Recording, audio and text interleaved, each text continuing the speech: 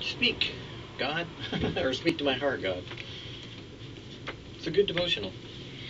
I haven't checked to see how long it is, because when it's too long, I really can't read it that quick and share it, because it gets a little too long for a devotional and maybe becomes a full-fledged Bible study. But they're always good. I was thinking about, as I was recording these, that how much nicer it is to sit here at this time of day. And as I'm recording them, I've always mentioned that I like transparency, so these are being recorded for normally tomorrow, which by the time you see them will be today. But God uses them in such a way that they are aptly fit for you and me on the day that we view them and hear them, because He applies them to the circumstances of our life, and He bears witness that way to cause it to be what some people call kismet, but it's really His hand arranging your life to fit on the day that you see these, that they will walk with you, and it will be His word speaking to you, so that you'll be prepared for what circumstances He already knows is happening in your life that day. And the way that you know that, or the way that you are comforted by that, is because He's God. He can know those things ahead of time and plan it accordingly. And that's why I never understood how some people, freak out on tornadoes or hurricanes or whatever. Well, he already knows that's going to happen. Come on now, get real. It's not like he suddenly woke up one day and said, I think I'll send a hurricane today.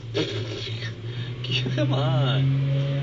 He's already seen all that happen. He already knows all that's going to be accomplished and the purposes within it and all the intricacies and details. I mean, look at the ribonucleic acids and the DNA that you have. I mean, if He's that detailed to create you from those strands, then I'm sure that He can handle all the circumstances of everybody's life in the timelines that are all coordinated to be happening occurring on the day that a tornado happens to blast through a town and wipe everything out. Can you? No. You can't even get the data together, to figure that one out. But He knows. It's simple. He does know. And so I hate it when a pastor ducks the question, well, does God send the tornado? Did God, cause this? Is He judging us? Come on, if you got to ask if He's judging you, He probably is. If He's not, cool. Duck and run. But in our day, as we set our mind to ask Him what is in store, we choose to trust Him with our life. And that's what makes Him Lord of our life and not just a religious idea. Because doctrines and dogmas and ideas are fine for people that want religion, but when you want to hear what God has to say, you have to actually ask Him, Lord, what do you want to say to me today? When you're locked in a prison of difficult circumstances, have people, things, or circumstances robbed you of your joy? That's right. Yep. Did you know that no matter what comes your way in the course of your life, you can have joy? Joy no matter what? Does this sound like a pipe dream or some spiritual fantasy? Well, it's not. In fact, the book of Philippians assures us that joy, no matter what, can become a reality for those who would grasp this truth and live accordingly. Paul wrote to the Philippians while he was a prisoner of Rome, imprisoned for preaching the gospel of Jesus Christ. And in a short but powerfully practical letter to them, Paul uses the word joy, or rejoice, 16 times. Now I want you to know, brethren, that my circumstances have turned out for the greater progress of the gospel. Christ is proclaimed, and in this I rejoice. Yes, and I will rejoice. Philippians 1, 12 and 18. All prisons are not concrete cells with steel bars and iron doors. Some people are imprisoned in an unhappy marriage, living with a selfish, indifferent, or even cruel mate. Others find themselves locked into an unhappy, hard, difficult, or seemingly impossible situation. Or the captivity may be a physical one, imprisoned in a body that will not function as it ought to. As a quadriplegic, my friend Joni Eareckson Tada lives in this type of prison. And yet because of her joy, her prison has become a platform for the gospel and the sufficiency of Christ. And the joy of the Lord has become her strength. And if you found yourself in such a prison, would the joy of the Lord become your strength? Would you have the key to unlock that prison and step out into the joy of the Lord? The key to having joy, no matter what is found in the prison of Jesus Christ and in the mindset or attitude that is submissive to his will, Christ is mentioned 36 times in Philippians, not counting all the other nouns or pronouns that refer to him, and mind or attitude is used 10 times. In other words, it's in Jesus Christ that we have that joy. In Philippians 1:21, Paul tells us that Christ is his very life. For to me, to live is Christ, and to die is gain, he said. Paul's joy was not centered in his freedom from prison, whatever form that imprisonment might take. Rather, his joy was wrapped up in the person of Jesus Christ. Christ was his life. Therefore, it did not matter whether he was locked up or free, for his life was consumed by one desire. According to my earnest expectation and hope, I will not be put to shame in anything, but with all boldness, Christ will even now, as always, be exalted in my body, whether by life or whether by death. Philippians 1:20. Whatever God wanted to do with Paul was all right, for Paul's heart and mind was set on one thing: God's will for him. Paul knew God, not man, held the key to his prison doors. God shuts and God opens. Paul's life was so consumed with the love of Christ that he actually preferred to die and be with his God. Philippians 1:22-26. However, Paul also knew that his imprisonment was for the further progress of the gospel. 1:12.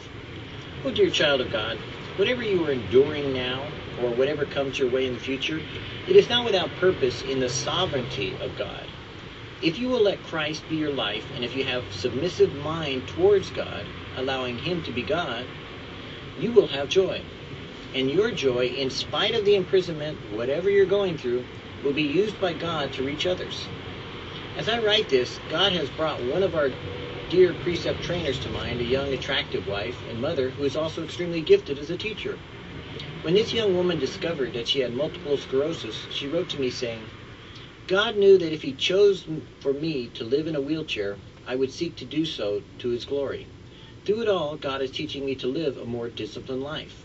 He has given me another area in which I must live in total dependence upon him, and in some ways I feel my walking through the situation will benefit others. As I prayed one day, I simply spoke 2 Corinthians 4:8-9. I am hard pressed on every side, but not abandoned, struck down, but not destroyed. I told God that would be my theme, but he said no. The song of my heart was to be found further on down in that chapter in verses 15-18. All this is for your benefit, so that the grace that is reaching more and more people may cause thanksgiving to overflow to the glory of God. Therefore we do not lose heart. Though outwardly we are wasting away, yet inwardly we are being renewed day by day. For our light and momentary troubles are achieving for us an eternal glory that far outweighs them all. So we fix our eyes, not on what is seen, but on what is unseen. For what is seen is temporary, but what is unseen is eternal. Truly, my precious friend and co-laborer has joy. Joy no matter what. Pray through Philippians 1, substituting your circumstances for Paul's. Make his desire yours. Practice having his mindset and claim the joy that will be yours. And know this, your life shall then have a greater eternal impact. Read the book of Philippians. And mark each use of joy or rejoice, Christ, mind, or attitude. Then write down what you have learned from marking each word. Finally, my brethren, rejoice in the Lord. To write the same things again is no trouble to me, and it is a safeguard for you. You know, I understand more than most because I spent 10 years of my life in hospital beds, and I spent most of my life suffering through the diseases that ravaged my body and fighting through the misconceptions that people had of a person who isn't obviously disabled, unless you can see it when I was down to 89 pounds and suffering. But the mental anguish, the agony of spirit, the turmoil of soul, when people that in those days, as well as in today's modern era with evangelicals wanted to heal you, or wanted to say that there was sin in your life, or wanted to do all these things, when God wanted to accomplish for his eternal glory the grace worked out in my life, that I should be joyful in my sufferings, and I should be proud and wearing them like a banner. And that's what God did in my life, because I had my Bible. I had my Strong's Concordance. I had songs of deliverance. I was singing at times and sharing in places where you would not think that a Christian would dare to say that this is a successful Christian. A man dying and told he would not live past 30. And what is he doing? Talking about Jesus? Are you crazy?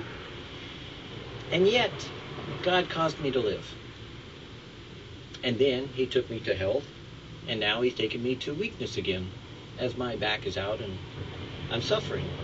But you know, even as you see me laughing and giggling about it, you can, I know you don't believe me unless you've experienced it, but you can have joy even in the death of your loved one, or the loss of a child, or the agony of, your mother or father or someone gone, because the reality is none of what you're experiencing is half of what you think it is, but what you haven't seen is so much greater, and you don't know it yet.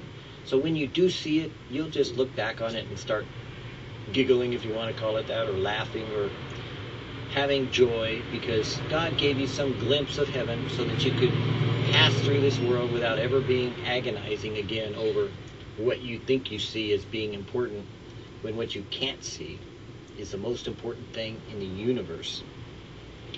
You may think where you're at right now with what you see is the most important thing in the world, but this world isn't your home. You are destined for so much more. And wait till you see it then. You're going to love it.